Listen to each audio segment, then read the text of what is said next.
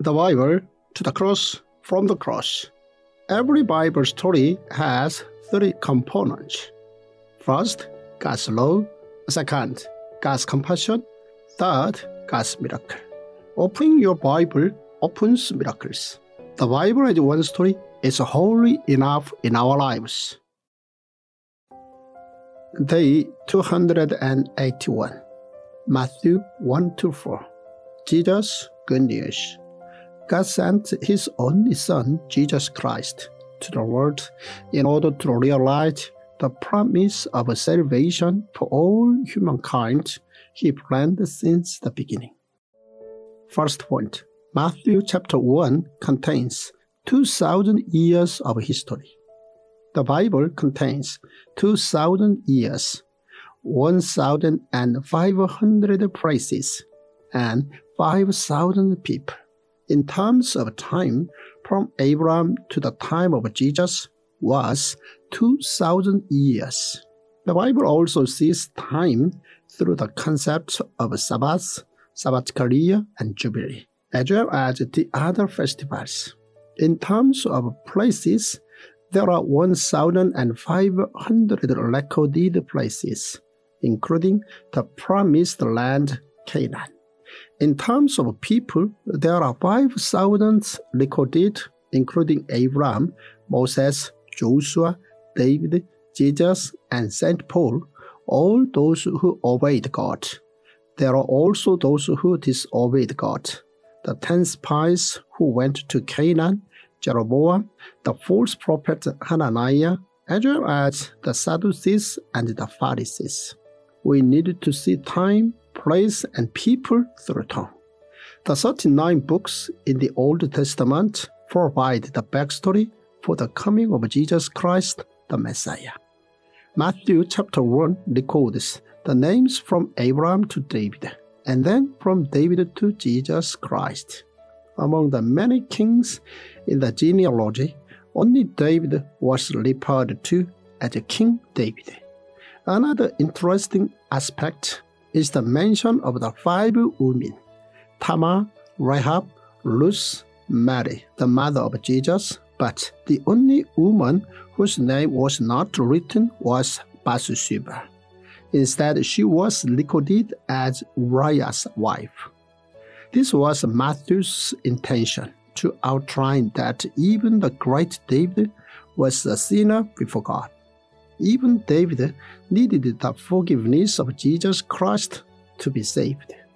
Matthew also recorded the instant of Jesus' birth and how the shepherds and the Magi came to Bethlehem to celebrate. The Old Testament on many occasions predicted the birth of the Messiah. The first was the prophet Isaiah, who proclaimed that a descendant of David would be born as the Messiah.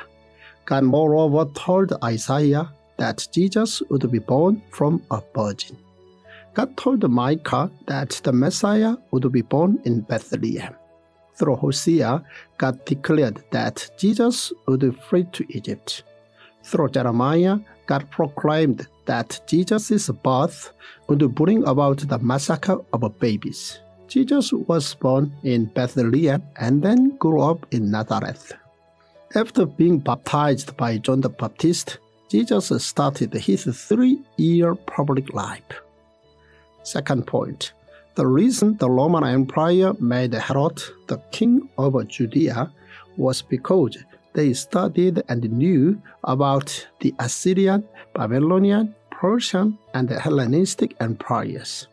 The Roman Empire was educated in the history of the previous empires, and therefore they tolerated the religious activities of the Jews, but still required them to pay tax. Furthermore, the reason Herod, who was a descendant of Edom, was made king was because he was a skilled politician who could handle the learning of the temple. We can see what a sly politician he was through the instant of the Magi, who came to ask him where the king of the Jews had been born. Herod was someone who did not hesitate to kill his son in order to keep his position. We can imagine so easily what was going on in his head when he heard that the king of the Jews had been born. Herod told them that he also wished to go and worship him. He was so convincing that the Magi intended to report to Herod where Jesus was. However, not long afterwards, Herod showed his real intentions. It was here that Joseph and Mary took Jesus to Egypt in order to save his life. Third point, prophets began with Abraham and then ended with John the Baptist. Every occupation is made in the market. However, a prophet can only be appointed by God. This is because a prophet is one that spreads God's message. The first prophet was Abraham. The last prophet was John the Baptist. In between Abraham and John the Baptist was a kingdom of priests and the laws. Thus, the Old Testament concerns the laws and the prophets, which Jesus Christ completed through the kingdom of God. With the end of the 400-year intertestamental period, God sent his last prophet, John the Baptist.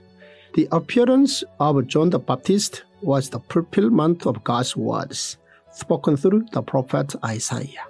John the Baptist appeared in the wilderness, whilst proclaiming that the kingdom of heaven was near, and thus the people were to repent. Repent meant that the people were to turn their hearts to God. Fourth point, Jesus defeated Satan through what was written in the Old Testament. Before starting his public life, Jesus was led by the Holy Spirit to be tested by Satan in the desert and fasted while praying for 40 days. Jesus was tested by Satan to become an economic Messiah, spiritual Messiah, and then a political Messiah. Jesus was able to defeat Satan all 3 times through the records in Deuteronomy. We must also remember that the way to defeat Satan is through the living word. Fifth point, as Isaiah predicted, Jesus' ministry began near the river of Galilee. Jesus defeated Satan and then went out to start his public life. Jesus' ministry was to speak of heaven and the kingdom of God. Not long afterwards, John the Baptist was put into prison. The reason John the Baptist was put in prison was because of the incident with Herodias. The reason Jesus set out for Galilee after hearing the news that John the Baptist was taken to prison was in order to fulfill God's words, spoken through Isaiah, that his ministry would start in Galilee. In Galilee, Jesus started to recruit his disciples. This Tongdok app is amazing. When I first met Dr. Byoungho, we were speaking together at a conference. And when I saw the Tong Bible and the way he had placed this one story together, the Bible, one story, I ordered cases of this Bible. Now to see this app, the Tongdok app, ready for you to use in your daily Bible's reading. This is amazing because so many people tell me I don't understand the Bible. And he has placed it in an order so that it is one story. And then day after day, takes you through the Bible in a way that God's Word will touch your heart so deeply that it changes your beliefs. It helps you to rise up and be the amazing person He created you to be. Welcome to the Tongdok app.